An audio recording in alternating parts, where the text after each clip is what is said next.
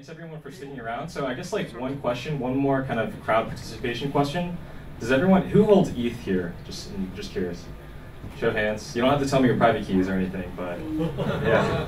All right, so for everyone who holds ETH, I guess Edgeware is a little bit for you. But no slides. That's okay, we can start. So I'm Dillon. I'm one of the co-founders of a company called Commonwealth Labs, and basically we're based out of New York, San Francisco, actually pretty distributed. We'd love to have someone from the team come over from Asia, or actually join the team from Asia, and then we'll cover literally all time zones and make those Monday meeting calls a little more difficult. But yeah, we do want to bridge kind of all the geographies and all the communities, essentially. And that's a little bit of what Edgeware is about. So Edgeware is one of the projects at Commonwealth Labs. Commonwealth Labs, again, based in New York, we're focused on governance. As Ryan mentioned before, governance is a long and tough topic. If you've been on Twitter, there's been a lot of back and forth, a lot of memeing, a lot of joking around. And what we hope Edgeware is a kind of, I wouldn't say a silver bullet, but answers a lot of the questions that Ryan, Gav, and Jahan posed, kind of the vitriol behind these other committees. Oh, yeah, that's, I guess if you want to follow us, that's my Twitter handle, that's my email. Hey Edgeware on Twitter as well. Yeah, cool. So what is Edgeware? I'm going to go through this pretty quickly, probably in like 10 minutes or so. Drum roll, please. No drum roll. You can scroll down. So Gav knows a little bit about this. Edgeware is a little bit like a town, actually now a district in Greater London. This is the first search result on Google right now. So Edgeware has a little bit of the ways to go for publicity. So please like, rate, tweet, subscribe to Edgeware. But for our purposes, Edgeware is essentially, next slide please. Edgeware is a few things. So it's dev friendly because we want a lot of community participation and experimentation, something that Ryan talked about before. We want to distribute 90% of the tokens to the community.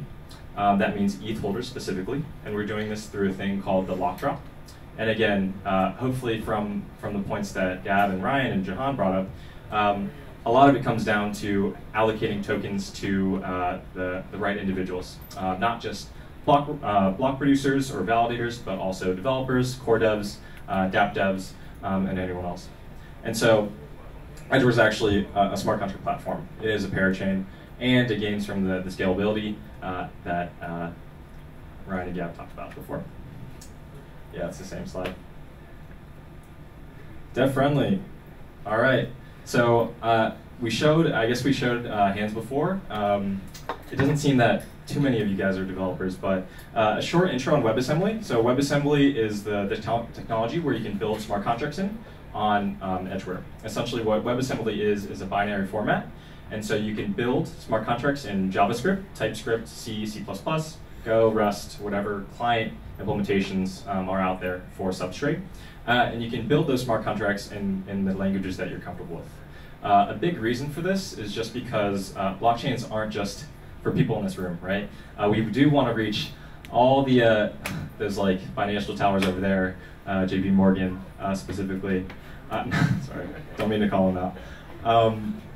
And outside of finance, government, it really has the potential to interact kind of with all sectors of society. And so we do want to impact and reach those. And so having the tooling available to make it comfortable for any developer to use is a big target for us. And beyond that, we're built on Substrate. And so what that allows us is kind of a clear roadmap and allows Edgeware itself to be clearly governable. And I won't actually go too deep into that. I think you guys heard enough about that. But again, Commonwealth Labs, we want to focus on the governance stuff. So beyond the democracy and council modules that Ryan gave a brief overview of, we built signaling and identity. And those are gasless transactions. And so we do make use of Substrate itself. And so Edgeware itself has gasless transactions, and you can also build smart contracts on it. As I mentioned before, so this is just, yeah, I usually go a little more in depth, but So it's all built on Substrate, and from Parity, Web3, the whole ecosystem building on Substrate. As Ryan mentioned before, there's about 20-ish projects working on it, and they build with this tool stack. And so what we do, identity, linking an identity, so that's a Twitter address, a GitHub handle, or a Telegram handle, I don't even know, to your Edgeware address or your ETH address. So you can actually, in the governance process, know who's participating. So you can actually see who's trolling, who's not, who actually holds them out or not. We're actually building things on top of that, so anonymous voting. So when you do link your ETH address or your Edgeware address, you don't have to actually reveal your identity. You can do that in an anonymous manner. And beyond this, you actually can vote on the different proposals. It has a DAO, it inherits all that from Substrate itself. Cool, so we talked about the first thing. And so the second thing, it's, I need to make the building a little more. Tokens distributed to the community. And so that's to ETH holders specifically. And so we're giving away 90% of tokens to the community. And all you have to do, we're calling it the lock drop. We haven't trademarked it yet, obviously. So please, talk about it to everyone you can. We do want to basically incentivize ETH holders to participate, to bridge those ecosystems, right? Because blockchains themselves are non-zero sum, right? They're governing commons. And so I think a lot of the vitriol that we've seen even recently is kind of productive, right? We want to bring this technology forth, and not just for maybe a specific ecosystem. And so what you do, you time lock your Ethereum. You have a separate contract that it holds it in for 3 months, 6 months, or 12 months. And you get your ETH back at the end of that, and you get Edgeware tokens at the launch date of Edgeware. And so we want active participants to participate. So this is kind of like lock schedule. So for 3 months, you'll get basically the par amount. For 6 months, you'll get a little bonus.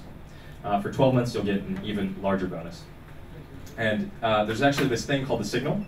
And basically what you do is you sign a carbon vote style transaction, and essentially you'll get your Edgeware tokens 12 months post Edgeware launch, but you don't have to essentially put ETH at opportunity cost. Again, we're doing this because, get on this, next, yeah. We're doing this because we want to incentivize active participants, not just people who do have a lot of ETH, right? This is not an ICO, it's not an airdrop. We actually want people to put skin in the game and participate in the ecosystem.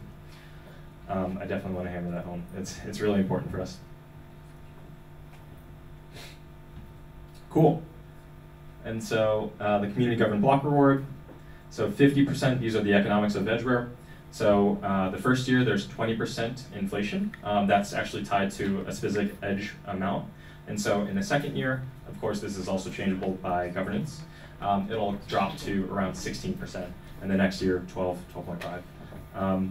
And so 50% of that 20% block reward in the first year will fund a treasury. And so all the developers, anyone who's interacting with the platform can get some of this. They can send a proposal, and it should work like a DAO. So yeah, Democracy Council, that's the stuff that Ryan talked about, signaling. So there's non-binding votes that can happen. Those are tied to an identity, so you can actually see, hey, Ryan or Gav talked about a specific proposal, and then we'll move it forward to something that the democracy or the council can participate in. Don't need to talk about that. It's already covered. This is kind of a view one of what our governance interface looks like.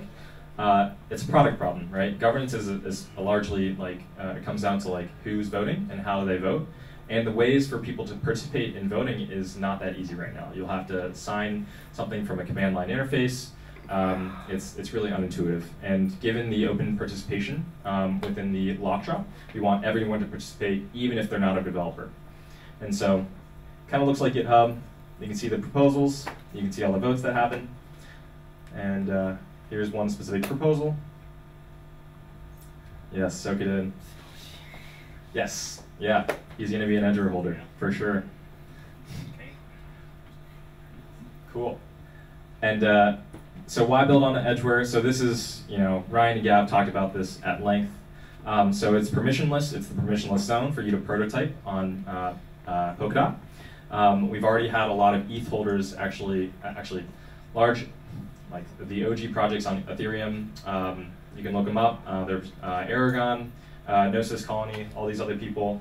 They want to participate on Edgeware. They want to build smart contracts on Edgeware and participate in the lock drop as well, because they see the value of this permissionless zone, especially for things focused around governance.